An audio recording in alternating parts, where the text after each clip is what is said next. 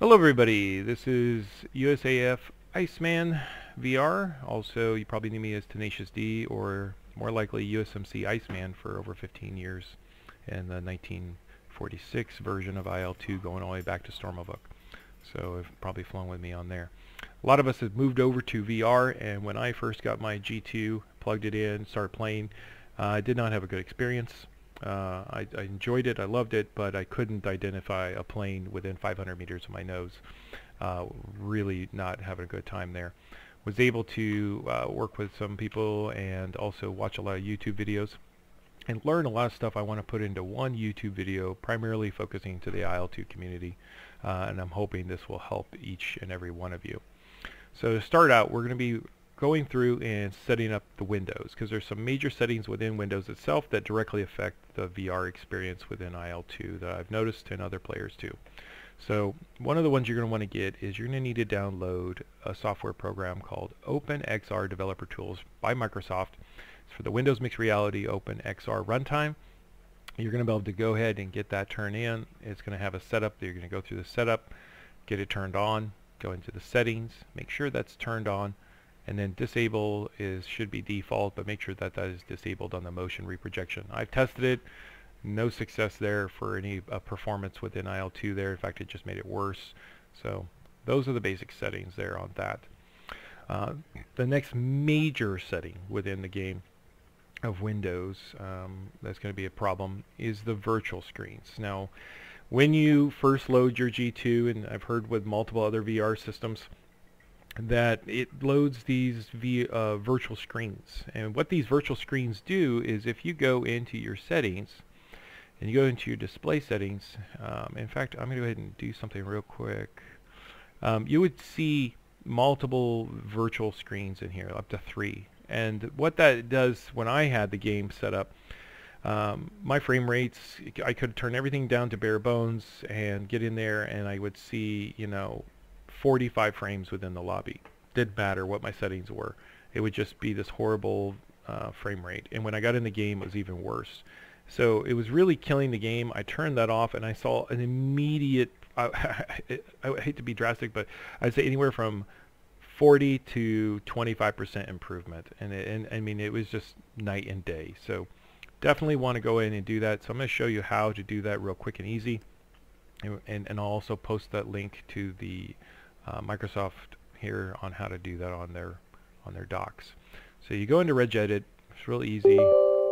Open it up, and we're going to go through the settings step by step so each of you can do that.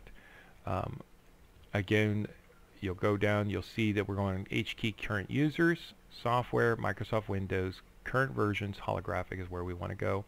And we're going to be adding a line of code called pre-allocated virtual monitors. You'll just copy paste that into here when you do it.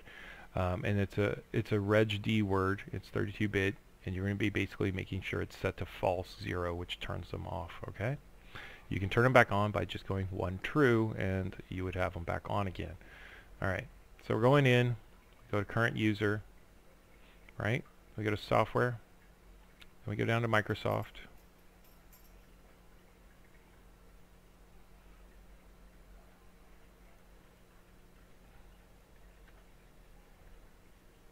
Hit M.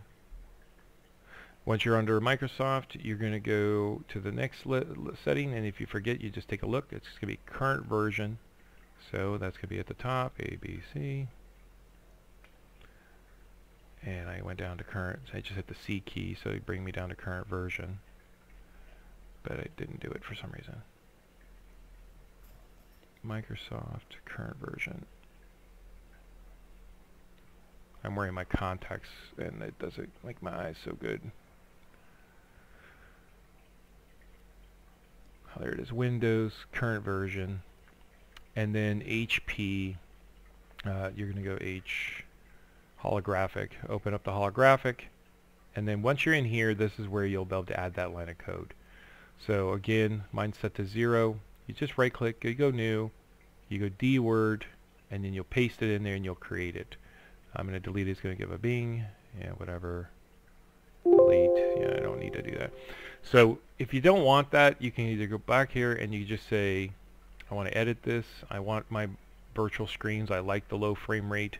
You just go modify and you just set it to 1, or you can just delete that whole line of code completely, that change, and just delete it and it'll be gone.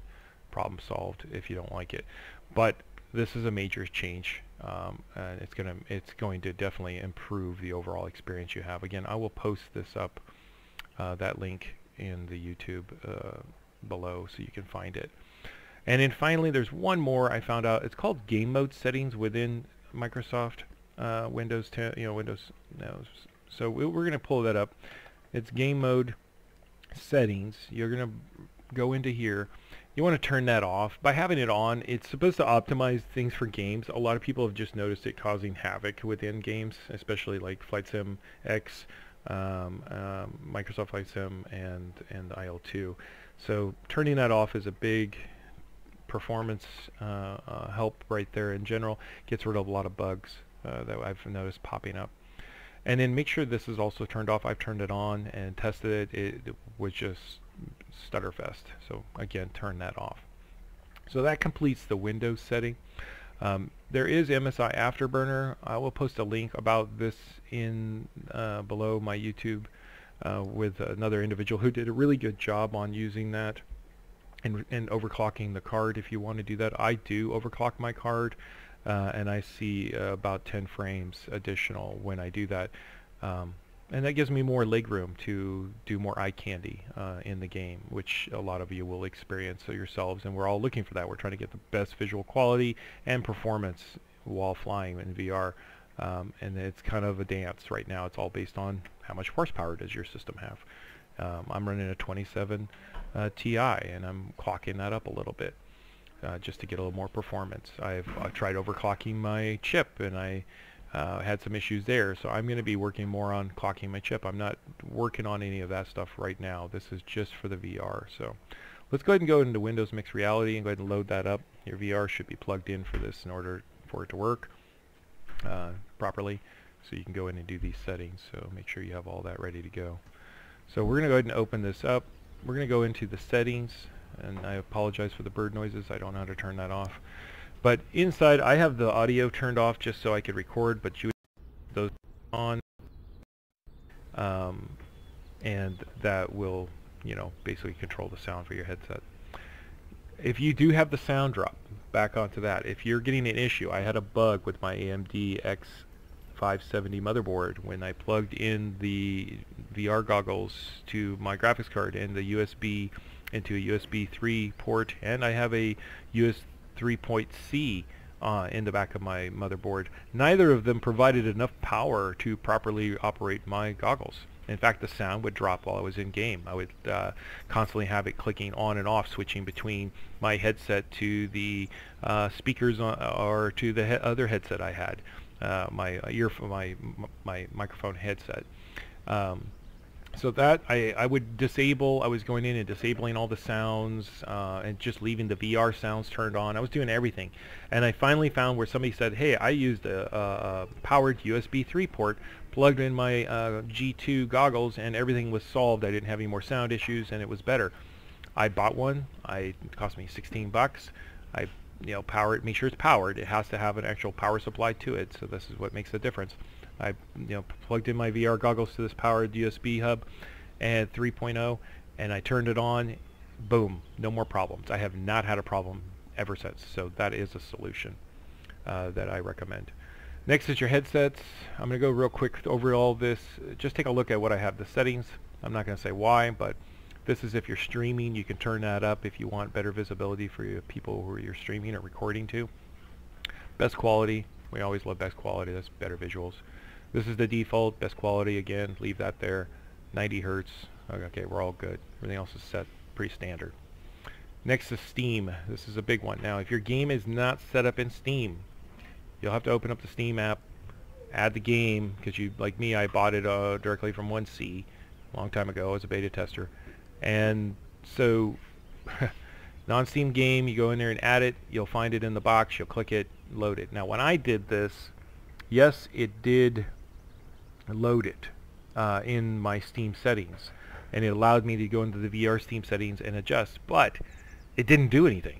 It didn't. It actually did not do that. I was noticing that it was leaving it on the defaults but it was picking for me, and I only discovered that when I alt tabbed out and I got into my Steam settings, and I went into the video and I opened up the per application settings. When I opened this up, it'd say IL2 Sturmovik Great Battles, which I've added, and then it just said IL2, and then in there, and I'll show.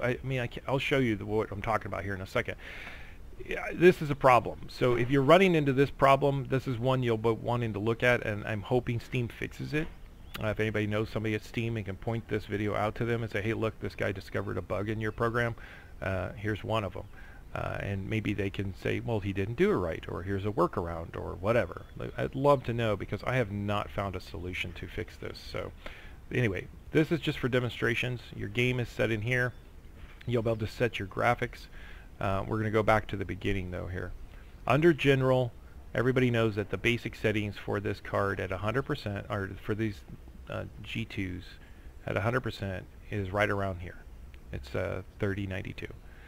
That is not the native of your goggles. In fact, if you leave it at 3092, it looks beautiful in the game at 12 frames per second for my system. So unplayable. If you grind this down, now I was able to run it at that setting actually, but everything was turned off. It was horrible. It still didn't look good. Couldn't ID anything. I mean, the trees look great. Planes at 100 meters look great, but everything else looked garbage. So this is the closest you can get to the native on the G2 is 2184. It's 2160 is the native. So there's your settings. Video.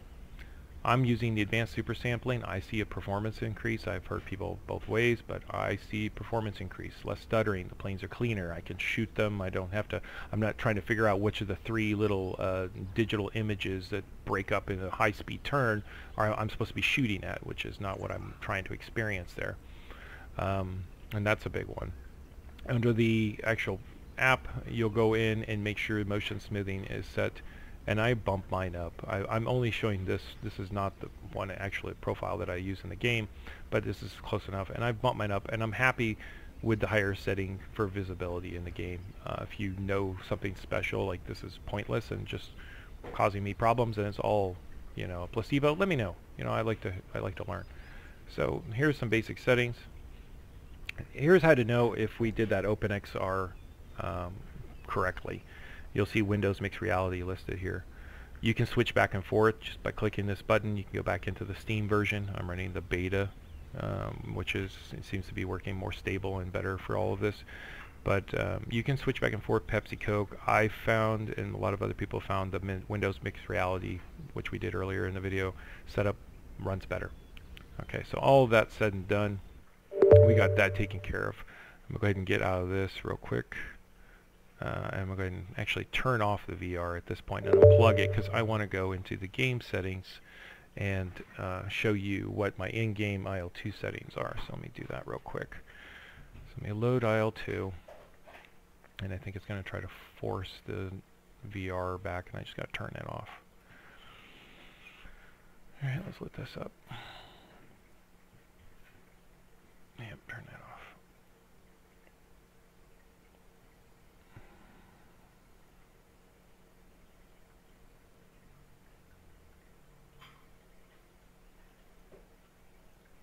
So we'll let this load, and then we're going to go into my IL2 settings and kind of walk through that and why I do certain settings. And this is something that you'll be able to play with yourself in-game and see what works best for your system, and hits that sweet spot for you that you're looking for. So this should load pretty quickly. I don't know about you guys, but this always seems to take a long time to load, even though I have one of the fastest hard drives you can buy.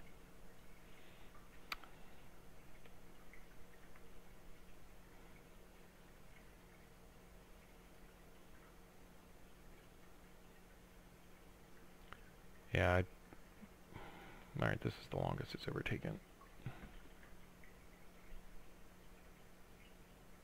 Fast forward all through this part until you see it pop up anyway. This is ridiculous.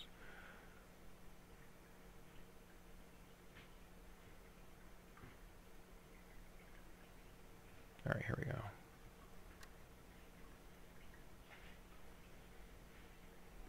Alright, so we're going to go into the settings, graphics, and I'm just going to walk through real fast. If you can't see this, I apologize, but screen resolution, why is it lower?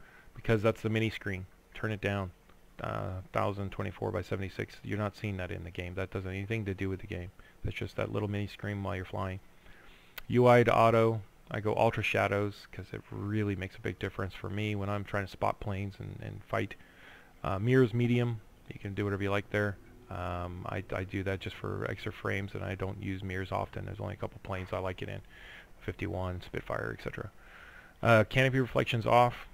Distance landscapes, I keep that on. That helps me a lot with navigation. You can play with that again based on your system. If you're seeing frame rate drop, that's when you'd lower down. Horizon distance 150, which is the max. You know, I like to be able to navigate, so I keep that on. Blurred landscape filtering. Now I've tried it sharp and I've tried it blurred. Blurred definitely lets you see those planes on the ground easier when you're up at 3,000 meters and they're down on the deck. It lets you see the planes when they're cutting across the forest or the city, and you know you start to lose it. You start to see a little bit better because it doesn't blend in with the background from over 2,000 meters away, or even within 1,000 meters sometimes. So it does make a difference. I've turned the terrain roughness off. That's that new texturing. It's really beautiful and everything else. I love it, but not looking for that in the VR right now. I'm trying to get more performance. Grass quality, turn that off. I'm tired of running over little boxes and AAA guns on the runway that I don't see. I had a nice kill streak going and lost it because of that. Exploded on a, killed myself on a AAA gun. I didn't, or actually his boxes are just there. Wasn't even a gun, just the boxes. Cloud quality, I went to medium. And I was running ultra, and I even went to low. Low was horrible. I would not recommend it unless you have to. Medium is a good compromise. It looks okay visually in the game. High didn't seem to be that much better. It just killed some frames, and ultra again killed frames but looks good. Nothing gonna help you in the game for shooting people down though, just eye candy. MSAA.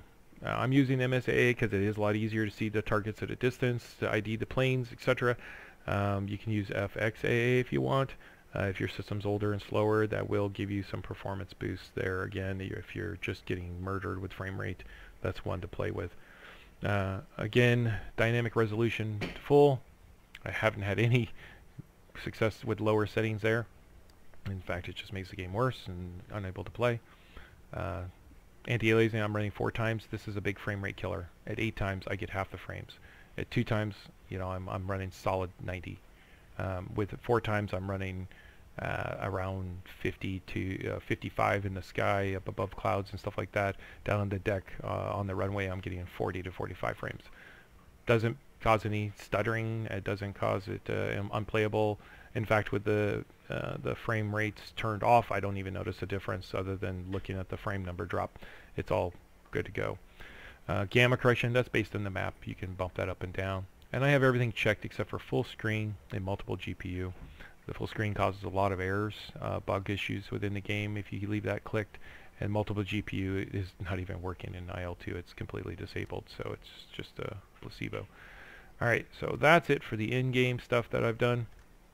Last, I believe, we went through, we're going to go ahead and look at your NVIDIA settings. And we'll talk about that. Now, one thing about your NVIDIA driver, I don't know if any of you have the GeForce Experience. That's what I'm using to record this right now. But one of the other reasons I use it is I use it for the drivers. So when you're doing your drivers, like if you've already installed the latest driver but you didn't do this, you can actually go and reinstall the driver. All right. And when you do reinstall a driver, you have custom. You want to go to custom settings.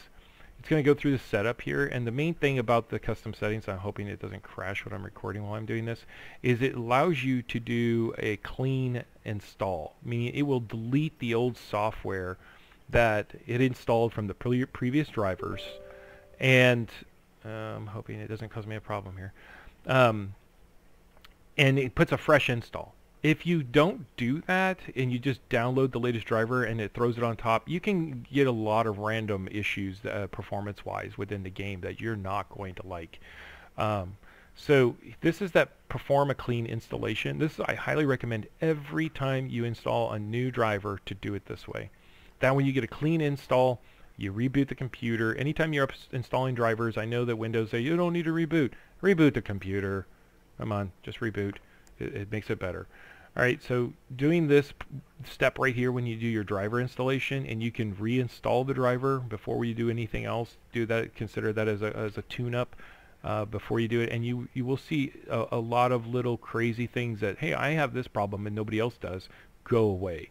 It also, in general, is just a good practice, overall practice to be doing. It's something I've done for a long time, being a beta tester of video graphics and so on. So we're going to get into IL2 settings within the NVIDIA. I'm sorry if you don't have an NVIDIA card. YouTube is out there. Good luck. On that side, I used to have an ATI card, and I got rid of it when we all had that big graphical error on the visual updates about October of 2020 or something like that, or whenever they came out with that, September or something like that. So I bought a new card. Maybe it was July. All right. Excuse me. I use the image sharpening. I turn that on and off. You can play with it, turn it on and off. In the VR, it seems to help a little bit. It may be placebo again. Anisotropic filtering, application controlled. Obviously, I showed you why. We're using it in game. Do not turn on the card settings for FXAA or MSAA while you're using the in-game settings. I've noticed some issues there. Application controlled for the filtering. Mode is application controlled. Off for transparency. Again, no performance or anything like that. If you have all the horsepower, turn it on. I don't know. Maybe it works. Let us know. Low latency mode off. Max frame rate off. That doesn't apply to VR. Fixed refresh rate for the monitor technology. I don't want it running my G-Sync stuff while I'm not even using the screen.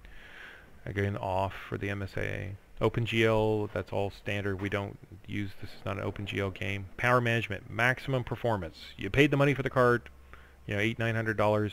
Why are you not running it at maximum performance? That's what you paid for. Turn it off. It's only running while the IL2 game is going, so that's why you're doing it in the per app settings. So you can add that in just by looking up the startup. So when the game starts, boom, you're in this setup mode. Makes a big difference. You just go in, add, you find the IL2 right here, you click it, you add selected program, boom, and then you're in there. Alright, so application controlled on the other portions. Shader cache. Okay, so these ones you can play with. This is what I like to say, what are your toppings? Here you go. Pick your toppings. I turn mine on. It gives minimal loss of image quality, but again, gives me more performance, and that's what I was looking for, is higher performance, so I could turn on like AAA or anti-aliasing within the game. Go a little higher up on the video within my goggles, like 2400 versus 21. So it makes a big difference. Again, on the next for anisotropic sample optimization. And then negative LOD BIOS. Again, this is a topping option. You can try allow and clamp. I prefer clamp. It just makes the image cleaner and sharper for me. High quality for the texture. Trilinear optimization, I leave that on. Again, you can turn that on and off and see what you like. Threaded optimization on. I think that's a GL. Allows multiple CPUs. That's, because I'm running 12 cores every year. Probably have 4 cores on an Intel. Leave that on. You can go back and forth, see what you like on that. Triple buffering off. That's OpenGL thing, so that's not even apply to this game. Use the 3D settings for vertical sync, because again, it's VR. And then pre-rendering frames. I've been testing this. You can go all the way up to 4. Some people say that they see smoothing out in the game when they do that. It's forcing the rendering onto your CPU before it goes to the GPU. All right, so think of it as, it explains it in here, but it definitely makes a difference on that inside the game. Playing against AI, I noticed, but when I was playing against players, I started seeing some stuttering. So still in testing on that. I'm just going to leave it on the 1. Because that seems to be standard and it seems to be working best. Alright, so that's all the settings I can think of at this point in time. If you guys have any other ones, tweaks, or little things that you might know that help improve, leave it in the comments. That'd be great. That's what we try to do here as a community. And look forward to seeing you guys in the sky.